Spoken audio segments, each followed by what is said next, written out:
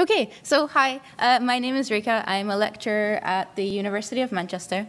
The stuff I'm going to be talking about I started doing while I was doing my PhD in London. And my approach is not so much looking at the use of FixMyStreet, but something that came up in one of the discussions earlier today actually was like, what are people doing when they're participating in these platforms, and what kind of inferences can we make about their experiences from the data that they generate while they're participating in these sorts of things. And in particular, I was interested in people's perception of disorder in their neighborhoods, and also their ability to act as guardians. So to give a little bit of context or background, the sort of realm that I work within is something called crime science. It sounds weird. It's basically an engineering-y approach to the study of crime. So really looking at what it is about the situation that creates an opportunity for crime to occur, rather than things like personal history or reasons for offending, those sorts of things. So we're really looking at the time and the place where a particular crime happens, and what can be done, introduced into that environment to block that opportunity for a crime to occur. And my particular interest within that field is to look at, can we apply that kind of situation-specific approach to people's perceptions of crime and perceptions of disorder, and what people are experiencing as they go about their everyday lives. Another thing that I get quite excited about is sort of these new and emerging forms of data, and I don't know how new this is anymore, but things like data from online interactions, crowdsourced data, tracking data, satellite imagery, those sorts of stuff. So something that gives us a slightly different insight than the traditional social science approach of surveys, right? So that's kind of my interest, and in particular, I want to know, okay, what can we do with these new and exciting forms of data that can tell us more about people's experiences and that to do with perception of safety, crime, and so on. So traditionally, these exciting forms of data tend to be reduced to an approach to measuring the ambient population in an area. So this might sound slightly trivial, but it's actually a relatively exciting problem in criminology to try and estimate an accurate denominator for calculating crime risk. Because if you think about it, the best way of calculating crime risk would be to use a denominator that best approximates the number of opportunities present, right? So if we're talking about pickpocketing, we want to know the number of pockets to be picked in an area at a certain time. And traditionally, you would use things like residential population or workday population, these sorts of things, which are not always the best representations of the opportunities. So these new and exciting forms of data have been used to approximate how many people are there that can be robbed or crime offended against. But my question was that I really wanted to look into is it important what people are doing while they're there? So where and when people are is something that's important, but depending on what they're doing, it might mean different things. So for example, if you consider this guy, he's tweeting on his way to work about his coffee. This sounds like a pretty good pocket to be picked, right? So in London, mobile snatching or the moped snatching of mobile phones is a pretty big issue.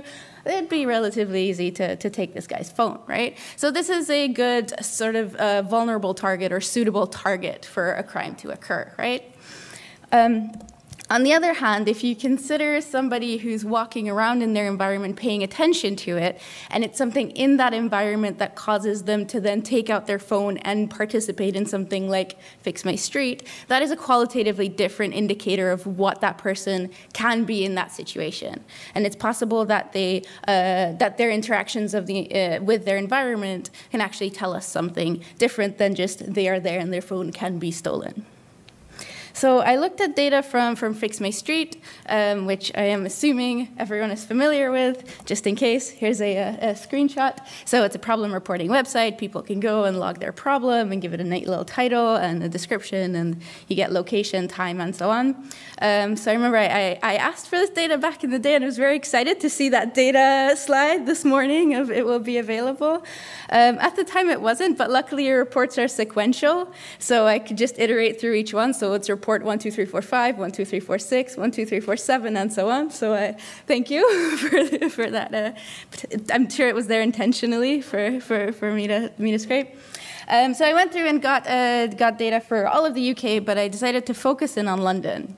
So I looked at over 55,000 entries in London. There were more. My scraping potentially introduced a lot of noise, so I had to exclude some reports that way. But I thought that's a pretty decent N to go for. Most of them were like this. So most of them are reports about potholes and broken street pavements and so on. So when I'm talking about people's perception of disorder in their neighborhood, not sure that's the best kind of indicator of that. But more exciting for me, around 30%-ish were about incivilities. So incivilities in sort of criminological literature, they're signs of disorder in the environment. And the Home Office defines them as environmental antisocial behavior. So basically antisocial behavior against the environment, which includes graffiti, littering, I think dog fouling is in there, all these sorts of things, right? And one of the really interesting things about trying to measure this from this crime science approach is that if we send out somebody to go survey the environment, they will record every single instance of graffiti or every single instance of litter. But the nice thing about FixMyStreet is it's reported by people who've encountered this and qualitatively assess this to be a problem. Right? So they are not noting the nice mural on the wall that they are happy with or the litter that is always there because it's just there. They're recording things that are out of the ordinary, and that could be interpreted as signals of, okay, there's something here that I'm unhappy with. So there's this concept of signal disorder that signals that something's not quite right in the neighborhood. And I was trying to look at whether we can use FixMyStreet to look at people's experiences with these events.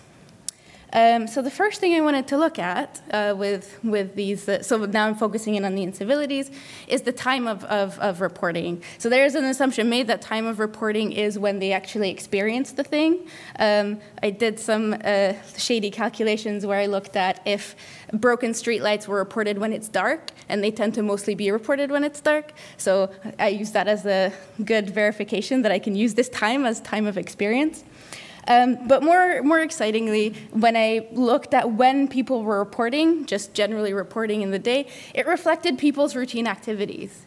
This sounds like a very no-duh kind of moment. But remember that this is data of people reporting stuff on a Fix This website, right?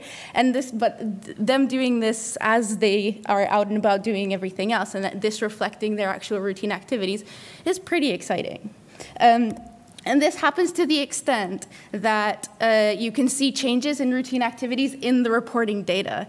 So I compared weekend and weekday reporting, and you can see that on the weekday you get up early, you go to work, and on the weekend you have a bit of a lie-in and you stay out a little bit later. So this, again, this isn't data of when people are out. This is reporting data. So I thought that was really neat. So based on this, I thought, okay, well, when are people reporting incivilities, right? Let's have a look at the percentage of all these reports that are these incivilities during time of day. And as, fear of crime and all those sorts of literatures would suggest, I was like, it'll be evening, it'll be early morning, it'll be, that times when it's dark and scary to walk down that back alleyway. So my peak time was 7 a.m. And I wasn't quite sure why. That was not what I was expecting at all. So I went into the sort of qualitative detail associated with these data, and it turns out that the people reporting at 7 a.m. are people who are on their way to work in the morning, and they're seeing signs of the night before, right? So they're walking through the alleyway, and they're like, oh, there was definitely street drinking here last night. That kind of scares me. That's not the activity that I want associated with my favorite back alleyway kind of thing. So that was really interesting because it's not necessarily the street drinking that's the problem if we're thinking of people's perception of safety. It's actually seeing the signs afterwards when these people walk through the space who are perceiving this. So that was interesting about time. I also wanted to look at sort of spatial distribution of where reports are being made and looking at where there's high density, low density of reports. This tends to just resemble a population map, but there we go. But the interesting thing was here is that I started to separate out these by the type of incivility. And it tends to generally, again, correspond with routine activities. So you can see dog fouling in the more residential areas, and litter, if anyone's familiar with London, that's sort of the King's Cross and Pancras area there's a lot of litter. It's a busy train station, so that's why. But if you look at the corner there where it says abandoned vehicle, we get abandoned vehicle hotspot in Covent Garden. So if anyone doesn't know London, this is Covent Garden. It's a shopping area. It's pedestrianized. It's not really a place to abandon your vehicles, because this is what generally abandoned vehicles should look like, right? So again, I was like, okay, this is exciting. Let's go into the reports, what's happening there. And this is what people were reporting as abandoned vehicle. And I mean, technically, they're right. It's a vehicle. It gets you from point A to point B. But I think technically this is fly parking, and which falls under fly tipping category. But to people, this was a vehicle, right? And so it's very important how people interpret the categories that they're being provided. And it's not necessarily going to be the same way that we would have intended. So my sort of lessons from this were that there's a motivated perceiver who is important in terms of their perception of the environment and them coming across these signals. So it's when they see them and also what they decide to define as this issue for them. So one of the sort of downfalls of these new forms of data and so on is that you don't always have all the data that you want, right? So I was very interested in who participates and how they participate. But when you report your problem on FixMyStreet, you don't get asked about your age, your gender, your ethnicity, whatever other demographics researchers might want. But some people do leave their name. And there's ways of inferring this information from a name. And that's, again, a bit messy and probabilistic and so on, but it's better than nothing. So from a name, from a first name, you can infer gender relatively well. So that's quite strong. Age, because there's trends in baby names. I don't know if anyone's seen the famous baby names graph. You can start to infer age from the first name, and from the surname, you can infer ethnicity. So based on that, I had to look at the names left with the reports. So 2/3 of the reports were left anonymously. A quarter were male names, and 8.6% were for female names. So there's two conclusions we can draw from that. Either men report more, which I think has been found in these kinds of data, or women report more anonymously, right? So maybe they're less likely to leave their name. So I had to look at what different people are reporting. So men were more likely to report things like potholes, pavement, and road issues, whereas women were more likely to report litter, dog fouling, parks, public toilets, things that I think are more associated with walking. But I know nothing about gender and use of space, so if anyone does and is interested, then do come speak to me. The interesting thing to me was that graffiti and abandoned vehicles, so two of these like environmental, antisocial behavior incivilities, they were reported more anonymously than anything else. Right, so when people are reporting these things, they don't necessarily want to leave their name because maybe they're worried that their local teenager tagging their window is going to come back and tag some more. So that was one thing of trying to infer people's perception of the neighborhood. The other thing is, okay, so when these people are walking around and they're looking for these signs and taking stock of these signs and so on, can they also act as a sort of guardian of their area, right? Are they monitoring their environment? Are they out there as a sort of neighborhood watch kind of thing? And traditionally, research into guardianship tends to look at guardianship within a neighborhood. So you can think of a guardian as someone who, by their presence, can block a crime opportunity from happening. So we often talk about stay-at-home parents and burglary. So if somebody stays at home during the day, then their house is less likely to be burgled just by virtue of them being at home, so the burglar will choose an empty house somewhere else. And these are always measured with surveys, and they tend to be associated to one neighborhood. And in the UK, one measure of neighborhood is a lower super output area, which is a small sort of spatial area that we use as a proxy for neighborhood in research. So I was wondering, to what extent do people stay in their neighborhoods, right? Is that true that I'm going to be a guardian in my little neighborhood, my area, and then probably not so much elsewhere? So to look at this, I had to look at again, I took the people who left their names with their reports, and I took the top 1% of reporters, which is actually like a wide range of reports. So people who left 20 reports or more were in the top 1%, but the top 1% also included people who left 800 reports. So there's a bit of a range in that top 1%. But I took their reports and I wanted to see, okay, where are these people reporting? How far do they go? And I actually found different spatial patterns. So that was actually really exciting. So we have people like this. So this person, they have a main neighborhood, presumably where they live. And then they also have a lot of other neighborhoods where they report, right? And there's some hubs, so maybe where they work, where their friend lives, where their partner lives, and so on and so on. But also as they're traveling amongst these.